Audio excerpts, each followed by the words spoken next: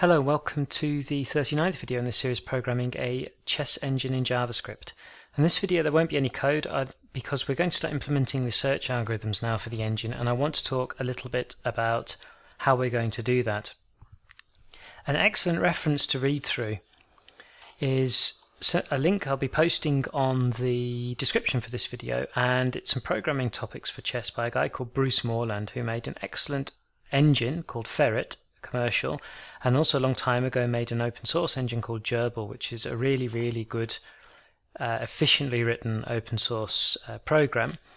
And he's described, as you can see here in the menu, various parts of the anatomy of the algorithms in a chess program, and the bits really to read to understand what's going on and are not very long is on the MinMax search, the AlphaBeta search, and the iterative deepening. They're the bits that really it's worth reading through to just get an understanding of how the program's going to work. Otherwise it might be a little bit difficult. And inside MinMax, which is what we'll start with in this video, is basically MinMax is you walk through the tree trying to get the best score for your position. And the reason it's called MinMax is, say the position is white to move. White is what would be the maximizer because he wants to get the biggest score possible, and black would be the minimizer because he wants to make the score for white as low as possible, so as minimal as possible. And the way it works is, as it says here, if the side to move is white, you return as the maximizer the result of max, otherwise as black the minimizer. And then you have a couple of functions here. I won't go through them in detail because we're going to talk on some slides in a minute about that, or I'm going to talk. But basically the maximize function says if the value we get back from our search is better than our best score so far, then set that value, and the minimizer does exactly the opposite. If the value is less than, so it tries to get the lowest score for a position. So looking at MinMax in terms of a tree, we've got a game tree here where each side has two legal moves in a given position, and the position is going to a depth of 3.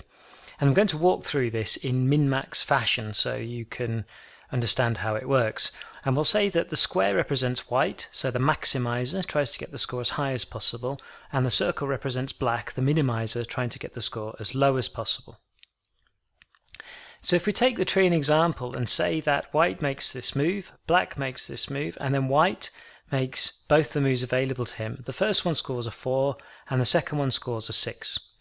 Well, as maximizer, white will take the 6. He'll make the move that gets the 6 because he's trying to get the highest score possible. Which means black, as the minimizer, at the moment would have here a best case of a 6. So black makes the second move available, and white then makes the first of his two moves available. And here white would choose the 9, because again, as maximizer, white would like to take the 9 because it's the highest score available. Well, black is the minimizer, so given the choice of these two, black is going to take the 6 because that's the lowest score available. So right then, at the top of the tree at the moment, we would have a 6 when making this first move to the left here. So now, looking at the other side of the tree, down at the bottom here at the root, well, for this node here, white would take the max, which is a 2, and for this node here, or these two nodes here, white would say, well, I'll take the 1, that's the maximal here. Well, black takes the minimum of these, because he's the minimizer, and says, well, that's the 1. And now white, else maximizer, chooses at the root, do I want to go this way or this way? Well, obviously white's going to choose to go this way and take the 6 because that's the best score for the position. And that's how MinMax works with the maximizer and minimizer. And it's a totally brute force approach. It searches every move available in the game tree. The way that looks in pseudocode, you can actually combine, when I talked about these two functions min and max here, Moreland's site goes on then to talk about Negamatter, which is actually a way to combine these two functions min and max together so that you don't need to have two separate functions with your search. And the way this works is in what I've got in the pseudocode here. And the big difference is that rather than returning the score from white's point of view, the maximizers, you always return the score from the point of view of the side to move. And you then negate the result of the min-max. That's a little bit confusing to get their head around to start with, but let's say we start with the best score for the position as minus infinity. And let's just walk through this tree here that I've trimmed off just to be depth 2, so it's easy to keep in the mind. But let's say we start here with white to move. And for each move in position, well, in the starting position, white has 2 moves available. So let's say he makes this first move. And then we call minus min-max, and now we'll be calling with depth -1. Well, depth started at 2, so depth will now be 1. So we come back into min-max with depth as 1, and now it's black to move. And he has 2 moves, so he calls with depth -1, minus min-max, on each of those moves available. Well, now depth is 0, and we're here, so we return for this move score from the side's point of view, which is a 6. And then we come back into minus min-max, so the score will now be a -6. Well, it will improve on best score because that was minus infinity, so best score is -6. And for the next move we would return a -9 because of the minus sign.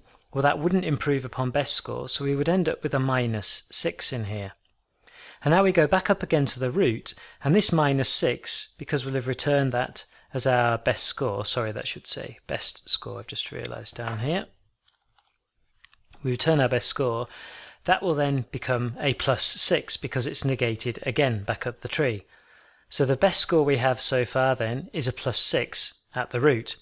And the whole thing goes again, so this would be a 2 returned as a -2, this would be returned as a -1, which would make a -1 here, which would be returned then negated as a +1, but wouldn't improve upon the 6, so we would end up at the root returning 6 as the best score, and would also keep record of what move led to us getting that 6, which was the first move.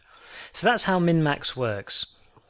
The problem with min-max and searching the tree in this way is that you saw when we were looking at one of the perfed positions that in the middle game this position had, I think, 48 legal moves and had to depth 5 196 million positions, which essentially means no matter how fast your chess engine is, if you do a min-max approach and search every position in the middle game, you aren't going to get any further than depth 5. Realistically, maybe depth 6 if you've got very, very efficient move generation and make and unmake. So we need to do something which allows us to trim a lot of the tree, and there is a foolproof way of trimming the tree dramatically, and this is called AlphaBeta. And the way AlphaBeta works, if we take exactly the same tree as we used inside min-max, is we set what's called a lower and an upper bound. So we set, and these are called alpha and beta. So alpha is set to -infinity, and alpha represents the best score that the maximizer can achieve. So at the start it's -infinity because it's the worst case scenario, and the opposite applies for beta. It's set to infinity and represents the best score that the minimizer can achieve. So if we start walking through the tree in alpha-beta fashion, then we'll set each node, the maximizer's got a -infinity, the best he can achieve, the minimizer's got an infinity, the best he can achieve, and so on, right down to the bottom of the tree. And things start exactly the same as they did in the min-max fashion. So first move made for white, he's got a 4, and scores a value then of 4 with one move made. And also now alpha would be improved because it beats the worst case scenario for alpha to a 4. We go into the next node, and now alpha would be improved to a 6 because white, as maximizer, has now found that there's a move that improves upon the 4, improves upon alpha, and alpha would now, having been passed in as a 4 with betas to this infinity, would now have a value of 6. But where it gets interesting with alpha-beta is then in the next node.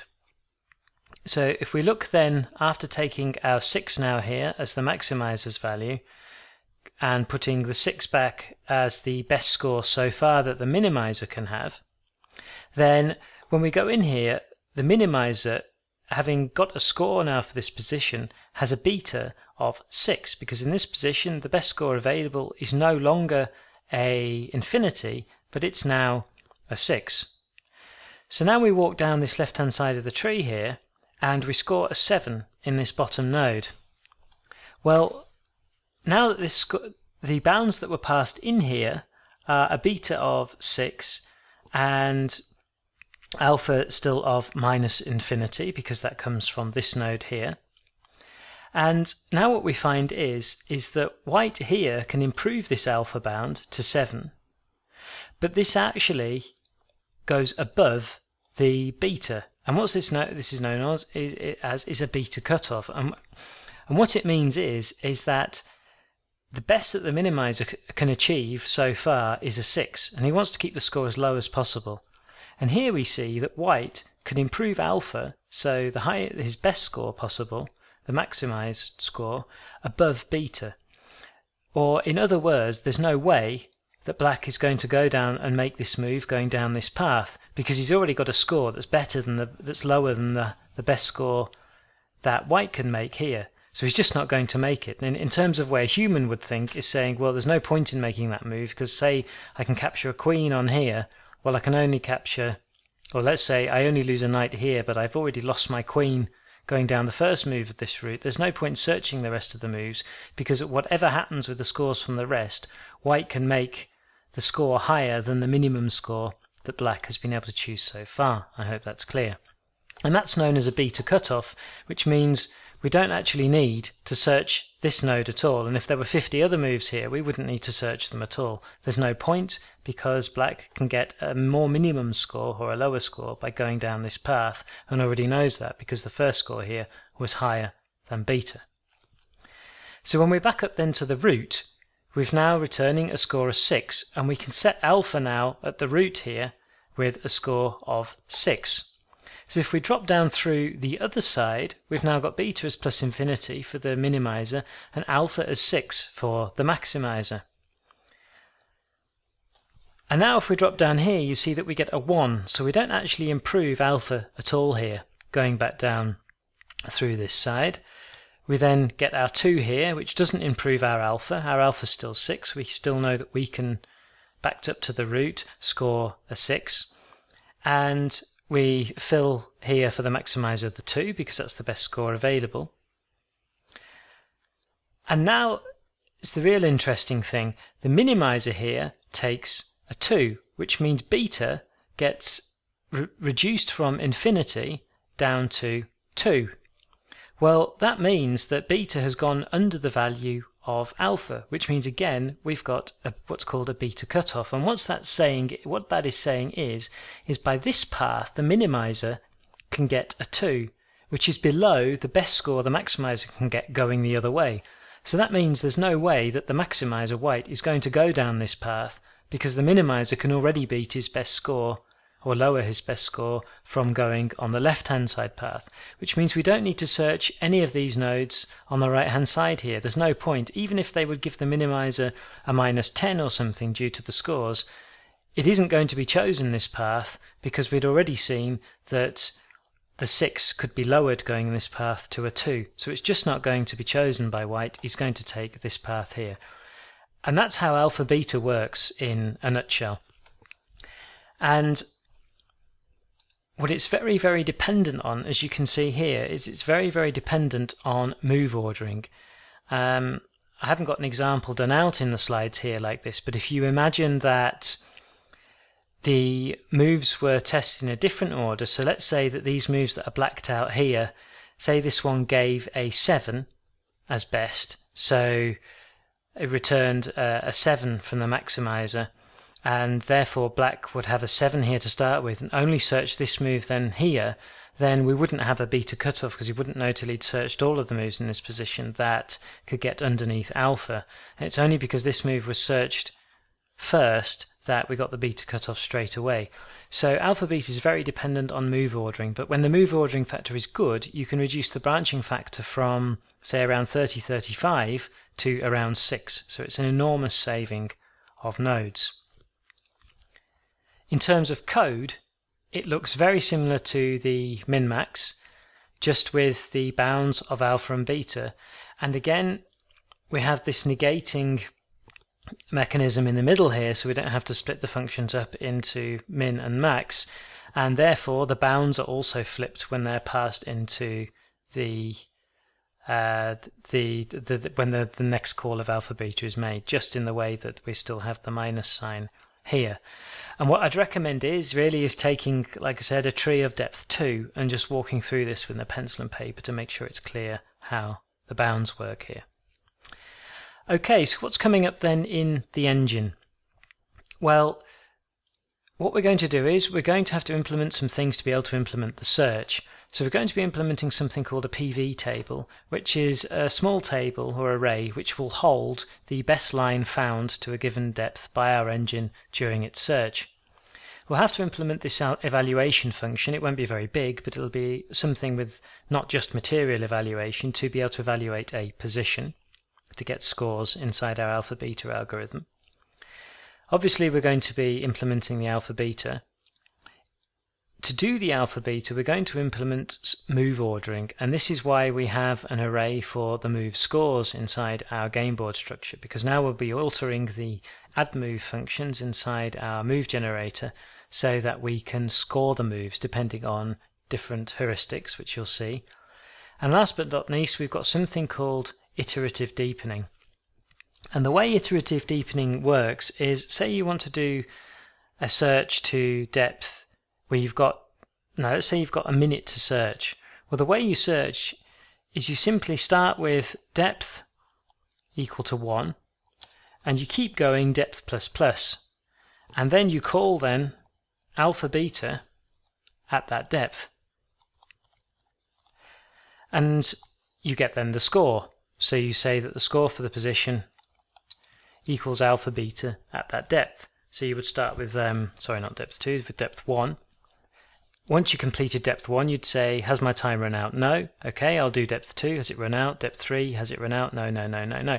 And that has two benefits. One, obviously, is if on a time-limited game, say you've got 30 seconds to search for a move, well, you don't know how much depth you can achieve inside the 30 seconds. So you could say, okay, I'll search straight off to depth 6, but you might not get there inside the 30 seconds, and therefore you won't actually have a move to make.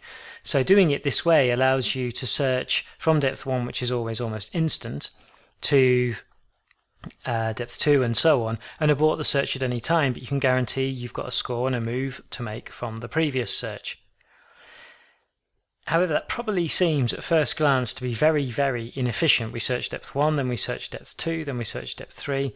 But actually, the heuristics that you can save, and you'll see this in the writing of the program from previous searches, so restoring which moves were good during the search and which were bad, etc., to improve the move ordering, actually makes the search more efficient in this manner than, say, searching to depth 6 straight away rather than doing depths 1 to 5 first of all. You actually get there quicker doing the depths 1 to 5 first of all because of the improvements you can get to the move ordering. But we'll be getting to all that when we start actually implementing these algorithms. So that's it then for this video. It's a very, very quick gloss over. There's some great videos on AlphaBeta on YouTube. One of them, I forgot the name of the guy because I talked about it in the C chess engine series I've done, but I'll put the link to that video as well. He does a much better and more thorough explanation of how the AlphaBeta game tree algorithm works. So thanks very much for listening, and comments, questions, criticisms welcome as always on YouTube.